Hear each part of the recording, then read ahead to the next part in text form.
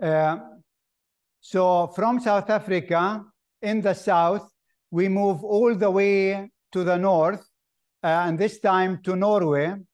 And with us is a great friend, Marthe Valle. Marthe, welcome. Thank you, Mitri. So nice to be a part of this with all of you. Wonderful people. Thank you. Great to have you with us, Marthe.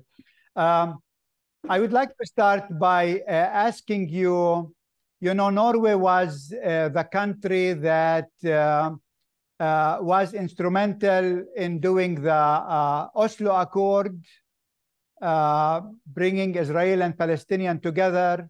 That unfortunately did not lead to self-determination of the Palestinian people. But I know there is a strong solidarity movement also in Norway with Palestine. And I know you are part of that. Maybe you can share with us something about that strong movement.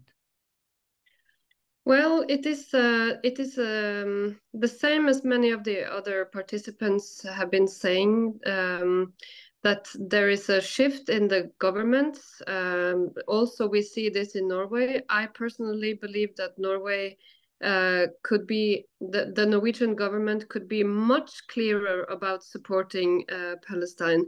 But we have a very big solidarity movement in the people. And for me, the hope is within the people.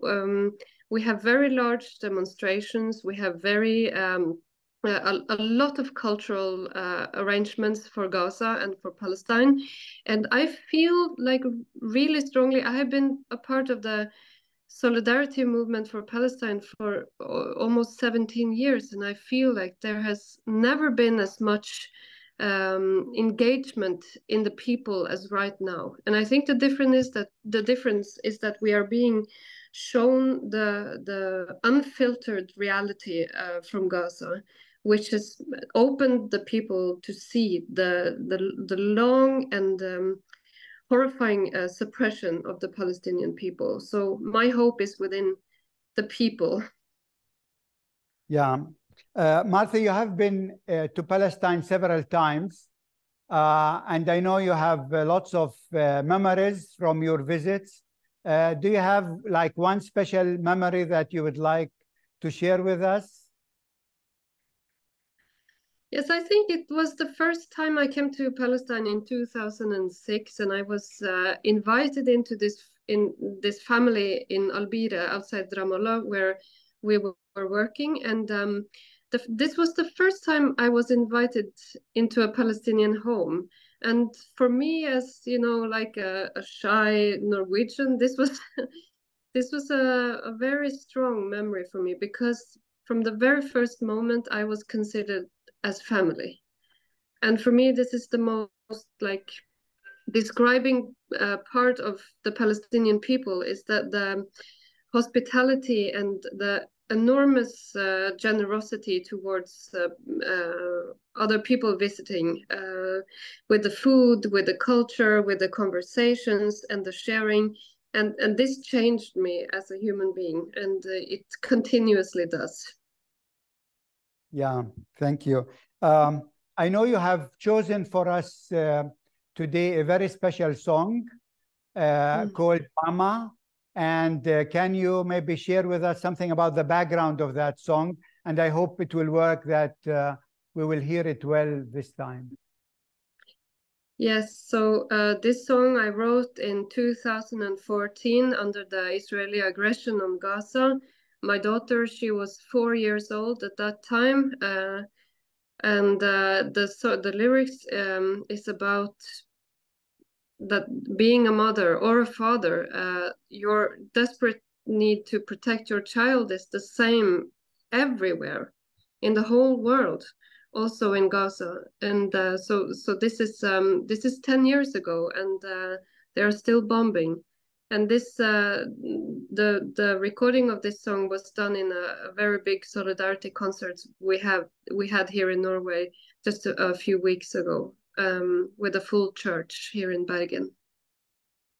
Yeah, thank you. I hope we will be able now to tune into this very special song in that very special atmosphere of the church in Bergen. Thank you, Marthe, for all what you are doing, and we will stay in touch.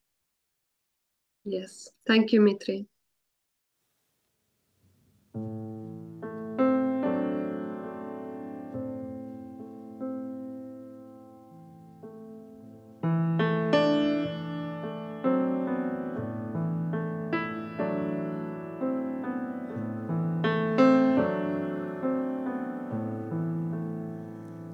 Jeg har ei jente som 4 år.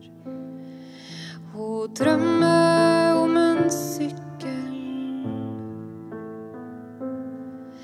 Når natta kommer, lukker vi hver en dag. Hun trygg, sakte hjerteslag. Men jeg har sett ei anna ei som drømmer om en himmel der det flyr fugler og ikke bombefly, og kunne lukke dagen uten å være redd. Hvis du har